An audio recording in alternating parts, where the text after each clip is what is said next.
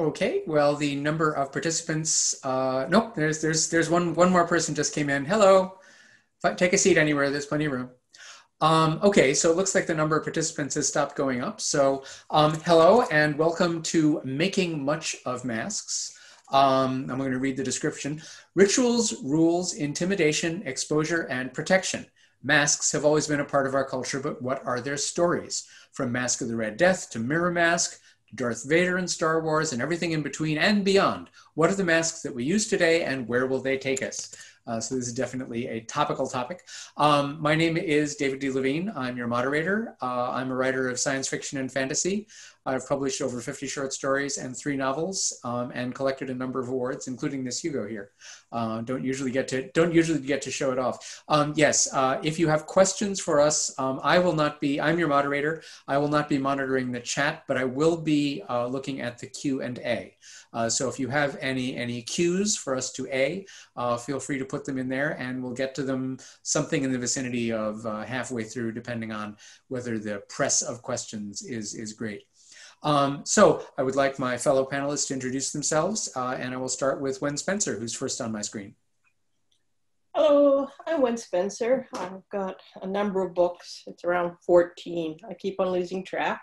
Most recent out is a reissuing in trade paperback of my Tinker in preparation of a two-part book coming out, Harbinger, which should be out next year, the year after.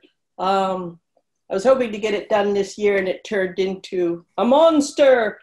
And now it's going to be 2 books. So when it gets done, it gets done.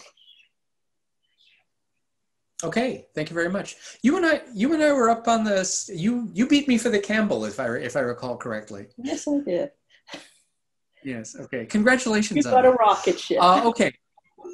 Eventually, yes. It took a few more years, I'll tell you. Okay, so let's go with Bill Higgins. Hi, I, Bill Higgins, have not figured out how to change my identity from William S. Higgins in the square, but let's go with that. I'm a physicist at doing radiation safety at Fermilab, not far from Chicago, and I'm just otherwise I'm active in fandom, and I've been interested in the history of science fiction and fantasy, and I've written a little bit about those things. Thank you. And Rachel Swirsky, would you please introduce yourself? You're muted. Good. I teach on Zoom, and mostly we try to mute when we're not actively lecturing, and also warn people that everyone will start to talk while muted. So, luckily I know this is not uncommon. I'm Rachel Swirsky. I'm a short story writer primarily. I have a nebula instead of a rocket, but it's not tidally behind me. I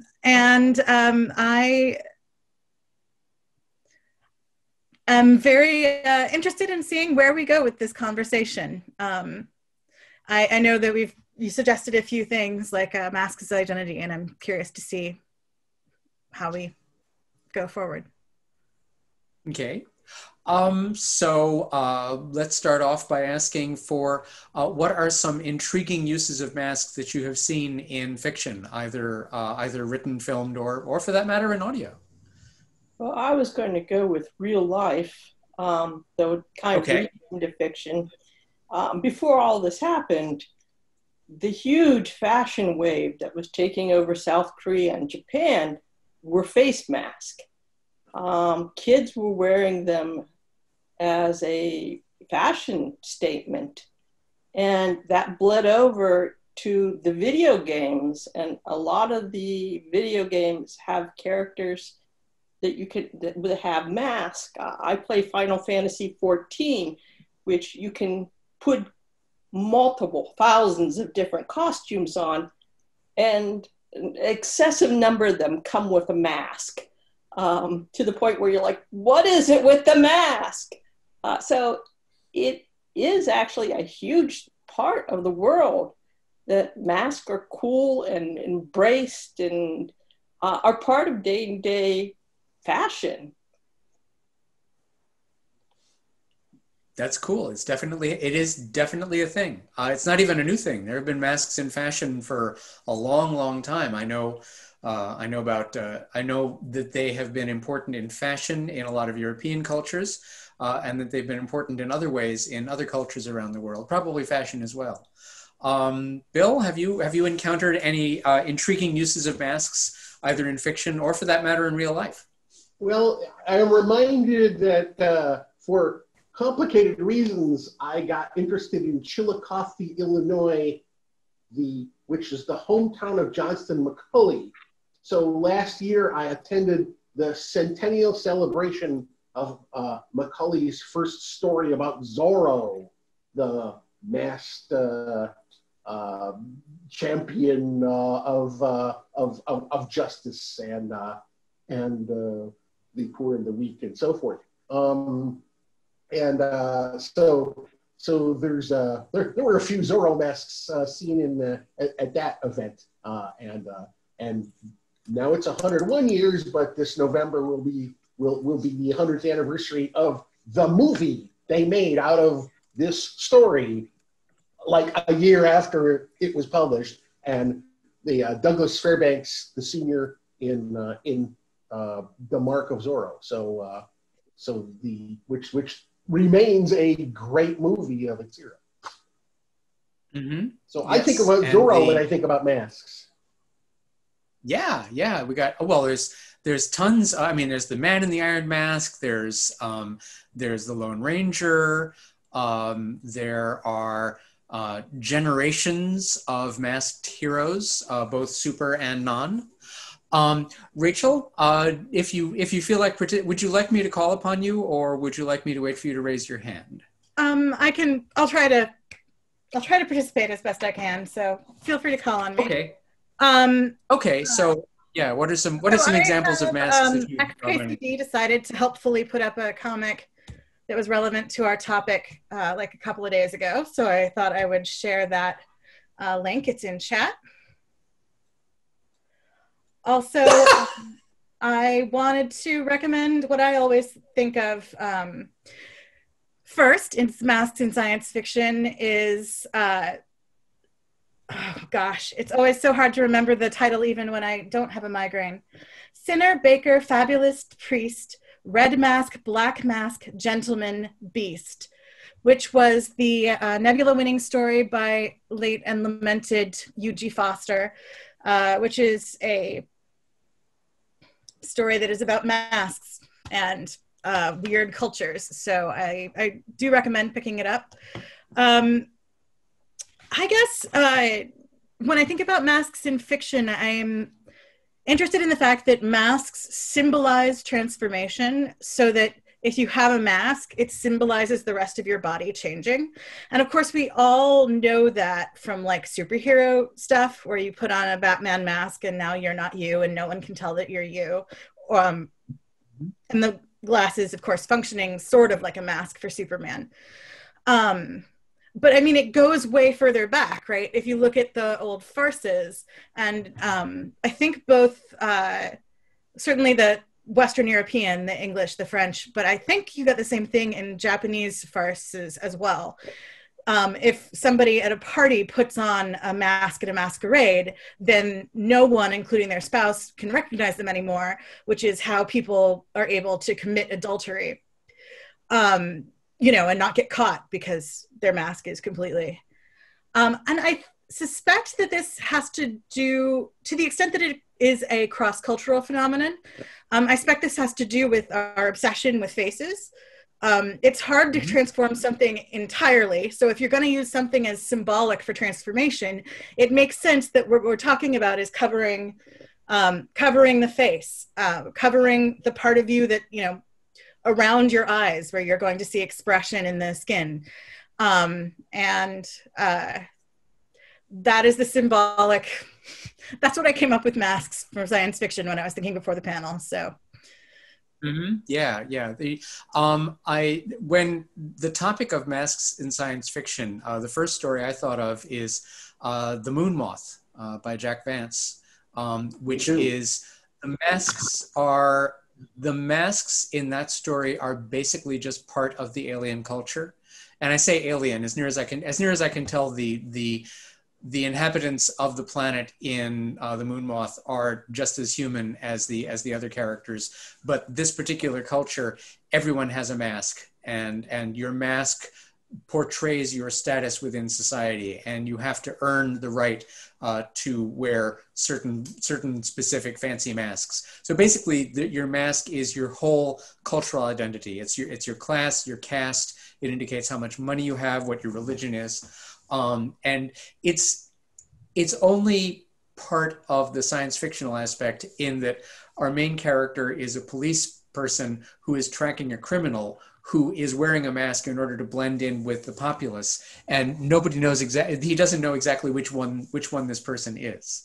So the mask is used to hide in the crowd, whereas Rachel's talking about examples of the mask being used to portray or impersonate another person, to take on the full personhood and identity of somebody completely else.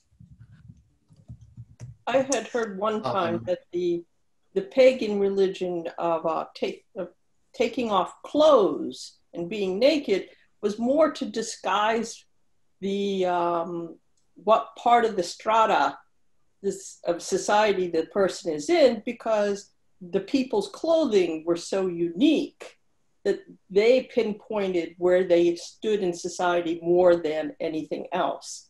And it was an interesting opposite of a mask, where you're taking something off to disguise what you are. Where a mask, you can keep your clothes on and you just cover up what really is the identifier. Yeah, I'm reminded of the old joke. Little kid comes in and says to their mommy, "Mommy, there's a bunch of kids out there with no clothes on." And the mother says, "Boys or girls?" And the kid says, "I don't know. They aren't wearing clothes." Which you know, you've got what is the phrase, the signified and the signifier. You know, in some cases it's impossible to see. You know, if they aren't wearing a mask, you know, how do you know what their place in society is? Or in this case, if they aren't wearing clothes, how do you know what their place in society is? I had not known that. That is fascinating. I will use that in the future. You might want to fact So check. what about? It's completely counterintuitive. He was telling me the truth. We did get a question in chat, and I gave an answer. When you write a character that is sometimes wearing a mask, how do you identify for the reader when the mask is on? I'm sorry, David. I actually just wanted to point out that the question was there, and then I took control of the conversation. I will hand it back now, but we had that question in chat. Okay. All right. So it's a perfectly good question. When do you want to tackle that one? I would just say that you make sure that when the masks go on, you mention he's putting on the mask, and then every now and then sprinkle it in. Yes, because that's with just about everything as to whether or not you're wearing, you know, fancy clothes or really disgusting clothes or anything. I'm not really a good person to say that, because I tend to write really sparse descriptions of people. I can go 2 or 3 books and people are like, well, what does the hero look like? He's got dark eyes. So that's a hard one for me to answer. Yeah, I'm in the same boat. But the thing is that I do tend to keep careful track of, like, you know, where did the character leave their gun, or who's standing with their back to the window, and so if that's important, then it just happens to be, my brain keeps track of that sort of thing, and so I remember that the reader doesn't always know these things, and so you just drop in little things like I adjusted my mask before speaking. You know, it's not that hard. There are plenty of basic writerly techniques to deal with that. That's very similar to what I said, David. I'm sorry, you're continuing. Okay, yeah. I'm reminded of a role-play, a LARP, a live-action role-play game that I was not involved in it, but this was taking place at a convention I was at, and this was a LARP that took place in the 1960s Batman universe. So it was really kind of a ludicrous, campy kind of universe, and so all the characters were permitted to put on another name badge, to stick another name badge in front of their in-character name badge. So if Batman sticks a piece of paper that says Joker in front of his Batman name badge, now he's dressed as the Joker. And the rules of the LARP were that if somebody was wearing that mask, then you had to pretend that you couldn't tell who they really were. So and that pretending, it's like the way that we pretend that the stagehands dressed in black are invisible, even though everyone can see them perfectly well. If somebody's moving around on the stage wearing black, we just pretend that they're not there. And so I think that characters in opera, for example, all agree that when you're wearing a mask, we pretend that we don't know who you actually are, even though everybody totally can. It was interesting. I'm interested, please. I was thinking, if I'm remembering right, a good many of the Shakespeare plays, the women seemed to know exactly who the men were, but the men could never figure it out. And I always found that interesting in the plays, that it only went one way. Mm-hmm. I think that's very reflective of real life, frankly. Yeah, it's true that Shakespeare has a lot of masquerades, and generally speaking, the action continues and the humor and the drama continue, despite the fact that almost everybody can see through the mask.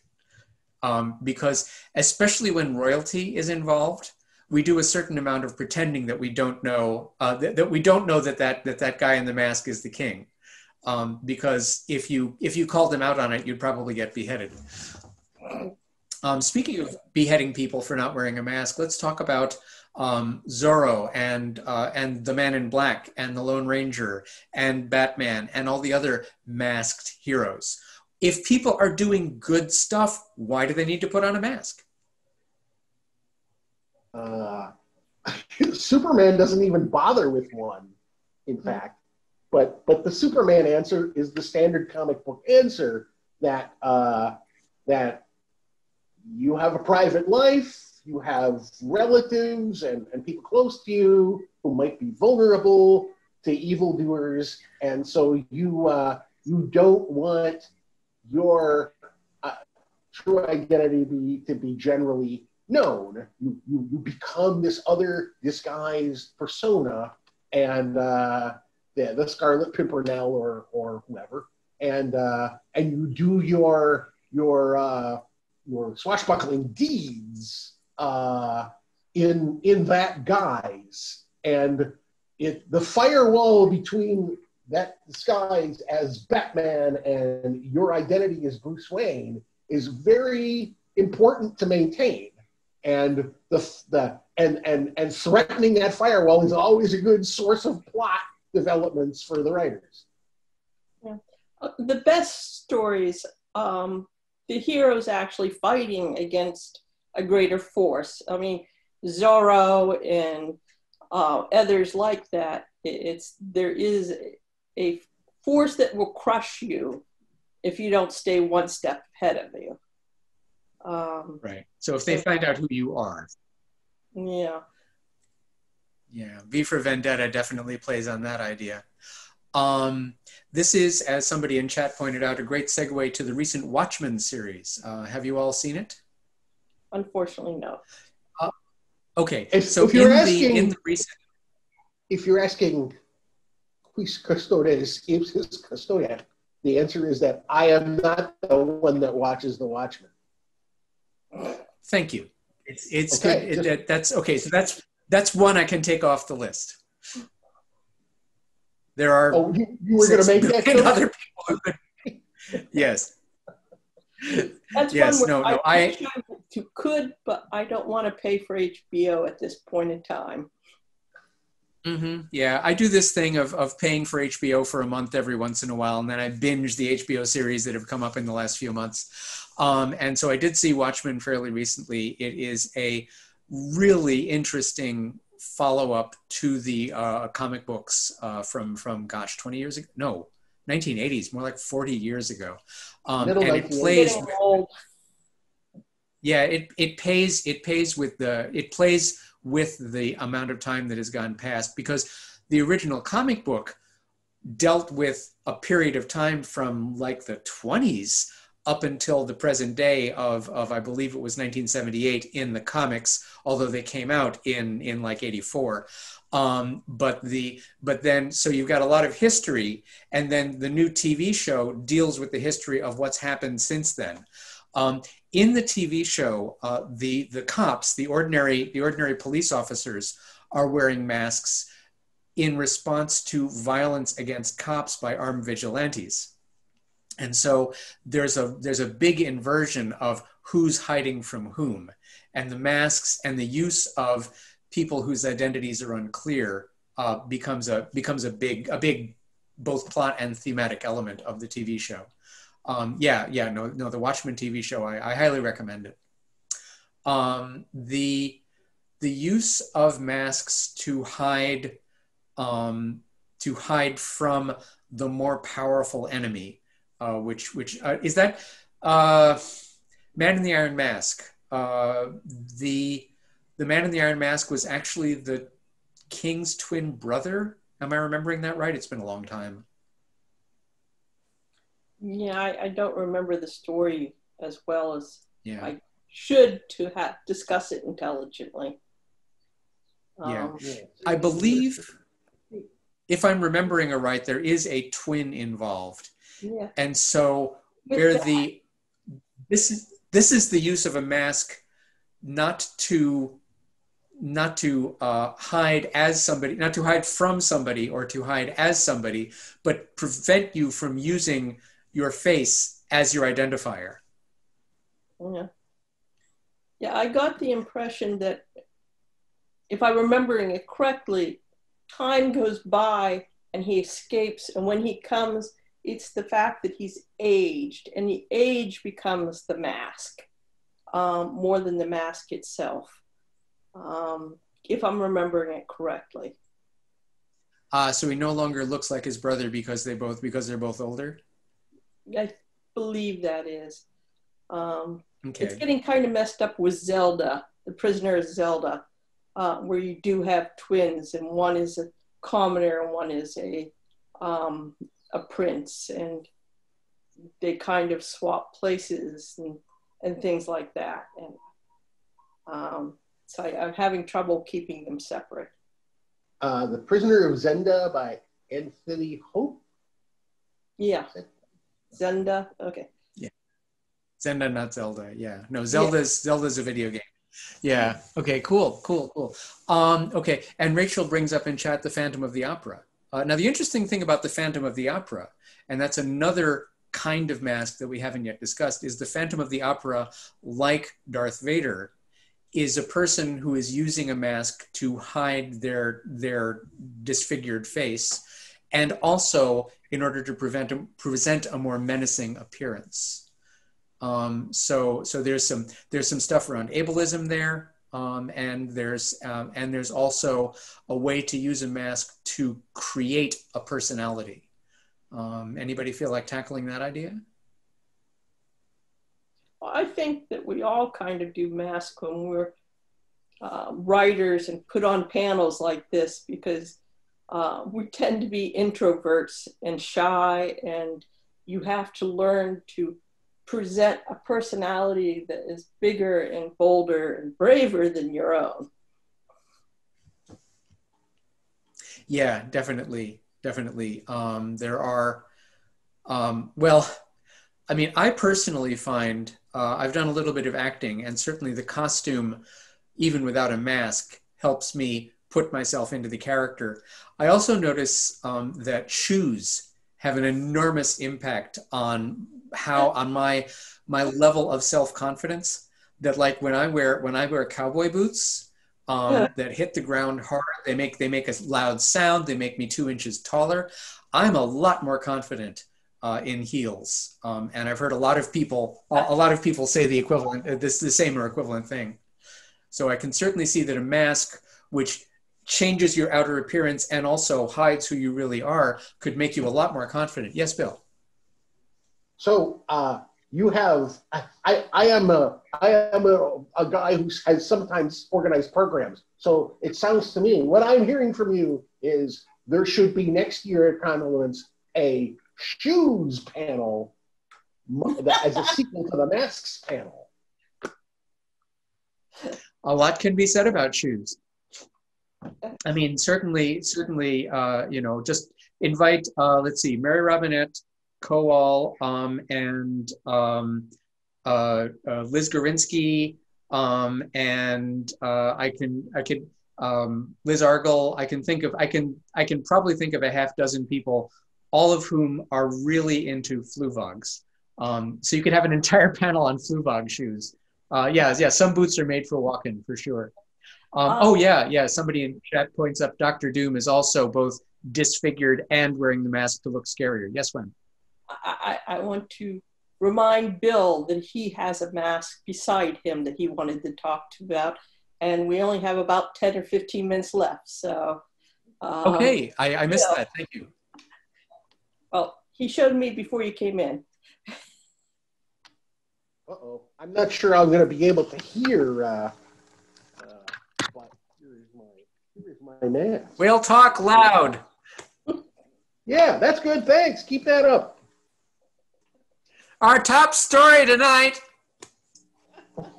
Right. Okay. Land shark. Oh. Now, of course, you know, you might be able to hear us, but we will probably not be able to hear you. No, it is not. It goes like this. It's been a long time since we were flying jet fighters in the Navy. Were you in the Navy? There we go. He is a pilot. Anyway, this helmet comes with a mask, and I wanted to maybe talk about sort of functional masks that are beneficial. And I thought about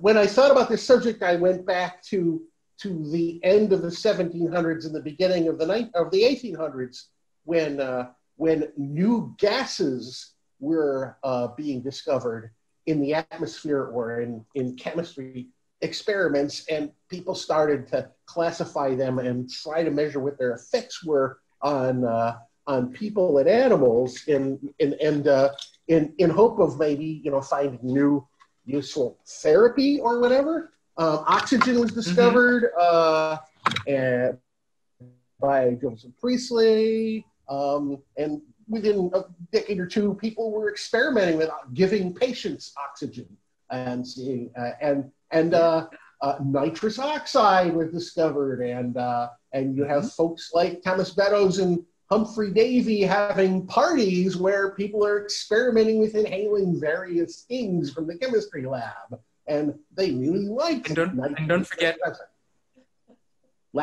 the benefits of ozone. There's an ozone park in New York City when it was considered a healthful thing. I'm not sure when ozone. So several people. Sorry. Yeah.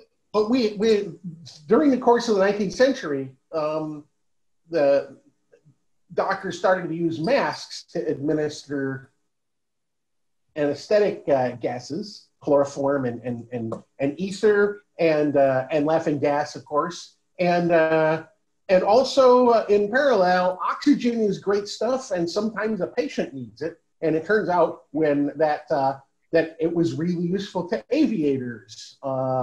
So balloonists started to bring oxygen along with them at high altitudes. And when airplanes came along, it wasn't long before oxygen seemed to be a good idea, and we get equipment like this. So in the the description of the panel mentions Darth Vader. And I realized that Darth Vader's got a mask, which is very scary, like Doctor Doom, but it's actually part of something that's keeping him alive, because in his backstory, he's got a sword fight, a lightsaber fight where he's terribly, terribly injured. And so it's machinery keeping him alive. And that's why there's that heavy breathing. And there's probably a lot to say about this kind of thought. Yeah, and certainly the masks that are so controversial right now are definitely used to help keep people alive. Both the antiseptic masks that the general public wears and the ventilator masks that people unfortunately have to wear when they're being treated. And then another way that a mask can keep you alive is by keeping things out, like tear gas or phosgene gas or nerve gas, or to some extent water. Certainly wearing a mask can keep you alive if you're underwater for a long period. And the imagery of these masks, that they had come with their own layers of meaning. If you see somebody portrayed with a scuba mask or a World War I gas mask or something, there's a whole bunch of associations and cultural meanings that go with that. And that can be usefully employed in the visual arts, or I suppose described by people such as yourselves who type their fiction. Yeah. Rachel points out that masks do evoke very strong emotions. I mean, you can see right now in the United States how much emotion there is around the topic of masks. Talking about some Muslim women wear headscarves that obscure their faces, and a lot of people are up in arms about that. Why is it that these things are so important to us emotionally? Well, that's a whole culture thing that we kind of been brainwashed in certain regards in certain places. And I was really hoping to stay away from this political angle because I go on rants very easily. The thing that had occurred to me as we were talking about the use of masks in literature, the use of masks symbolically in some Western contexts, as not only obscuring the face or being about the face, but about obscuring the entire identity. And I'm wondering if there's something catching in that idea, that people are condensing the two things, are perceiving this as being asked to conceal their identity when they put on a plague mask. I'm not talking about on a, I'm just talking in an anthropological things merging into other things level, not a superficial level. But I think that some of the viscerality may come from the fact that in some ways we conflate masks and identity. Yeah. Well, and we treat faces differently than almost anything else in our visual field. We've got entire fairly large brain structures dedicated to face detection, which is why you can see you see basically any three marks can be read as a face. That we will see faces in places that no faces actually exist, in a way that you're much less likely to view a random mark as a handprint, say, or as a tooth. That we see faces because we are hardwired to recognize them. And so if you obscure or modify or disfigure the face, you are really changing the person. There's a really deep-seated issue I think in human beings, certainly in this culture, of viewing people with disfigured faces as somehow evil. There's an awful lot of fiction that keys off of that idea, and we need to be careful not to fall into that trap. So yeah, Bill. Well, Wen made the point very early in this panel that the face has we put a lot of attention to the face, as you were saying.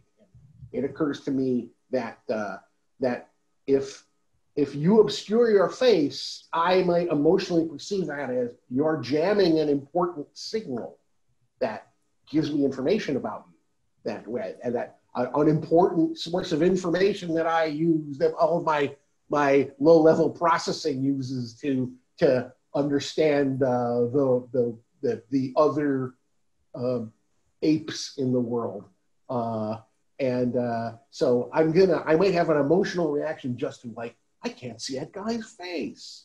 Wow. And if I put on my mask and then go in front of the mirror, I'll have a set of emotions about my own face and a whole bunch of complicated loops about how I present myself to the world and what other people are going to think of me. So maybe this is a kind of signal jamming that the subconscious resents. If it wasn't Yes. for the incredible fashion wave a few years ago and growing to huge numbers in the Southeast Asian, I might agree with that. But apparently, we've got this whole population that said, no, masks are the coolest things going. There is no anger here. Love it, David. Yes. Everybody will be wearing them soon. They're very comfortable. I understand. I'm sorry, I should have started off. Teacher. Yes. But anyway, so I'm sorry. I didn't realize I would be interrupting you. No, I was Say done. that again. I'm trying not to go Okay. off the cliff for crazy. Yeah, I would. But it is true. Yeah. Please. Your response to my suggestion is extremely valid, but the sort of gut reaction I was talking about is only part of the many feelings and thoughts that we have associated with it. Culture is complicated, and I think your observation that there's a big wave of people, millions of people who are very positively inclined wearing masks as part of the fashion in their culture. That's a few layers up from the sort of visceral it's just verbal reaction so I was thinking. disappointed that we have people in our society who think stabbing employees is a correct response to being asked to wear a mask. And I'm trying to avoid that subject because I'm very angry at our population. That's a whole nother thing. Yeah. A lot of people are. I'm seeing a lot of people wear like plague doctor masks and stuff, and talking about. It's just interesting to me that we go back to the same imagery. You can trace straight from plague mask now to plague mask previous.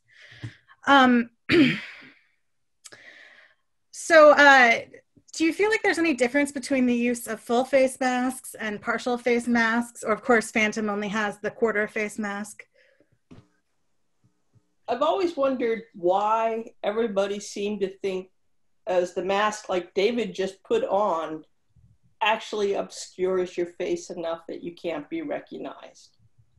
That has always been the Superman glasses. It's like, no, you should be able to, if you're anyway familiar with the person, being able to recognize if it's just this. And I've never understood the whole. The in-universe explanation for Superman's glasses. Sorry, Rachel. I think that was what I was trying to get at with the consolidation of mask and identity, right? So that you don't have to not even a full face mask is now obscure who you are, but all you have to do is gesture at a mask, and that is an identity concealer, right? Symbolically. Yeah, I think it's a Well, one thing, for example, the Tim Burton Batman did something that previous cinematic Batmans had not done, which is change the voice.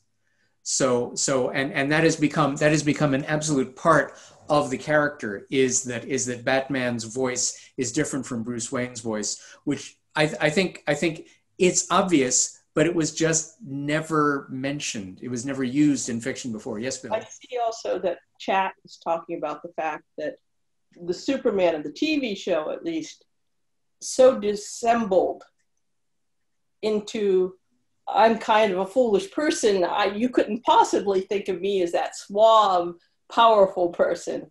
And they did it so well that the glasses did kind of work in a kind of way. Yeah. But it was a full personality mask. Bill has. Yeah. Bill? It's a challenge to actors to kind of sell this idea that Superman is somehow perceived as different from Clark Kent, even though he doesn't look very much different. But I wanted to say that that there was a problem set for people who were trying to make a radio show about Superman back in the 1940s. And so if you listen to those, you can hear Bud Collyer, the announcer for To Tell the Truth in my time. But in the 40s, he was a radio actor, and Bud Collyer played Superman very, very well on the radio.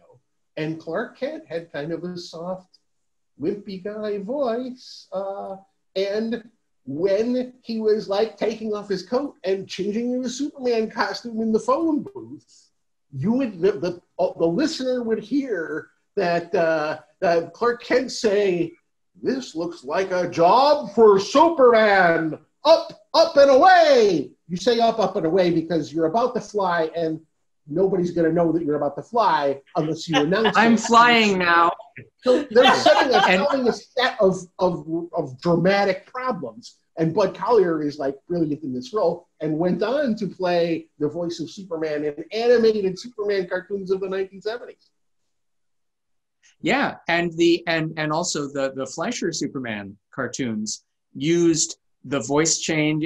This looks like a job for Superman, and with the up and away. And we also have the radio show to thank for the invention of kryptonite, which they invented so that the actor who's playing Superman could get a week off. But we're just about out of time, so this is our chance to mask up and put our masks on before we go out into the cold, cruel world, which is another function of a mask, is keeping warm. Somebody in chat wanted to know, Bill, what was your call sign? I was not a fighter pilot. I bought this helmet from Hippie at a garage sale in 1978. He was using it as a motorcycle helmet. I don't know what its provenance was before that, but at some point it belonged to the U.S. Navy. Cool. And if you get a chance to get a fighter pilot helmet for $15, then you go and you find a buddy and borrow $15 and you buy it. So for many years, Barry Game and I owned this jointly.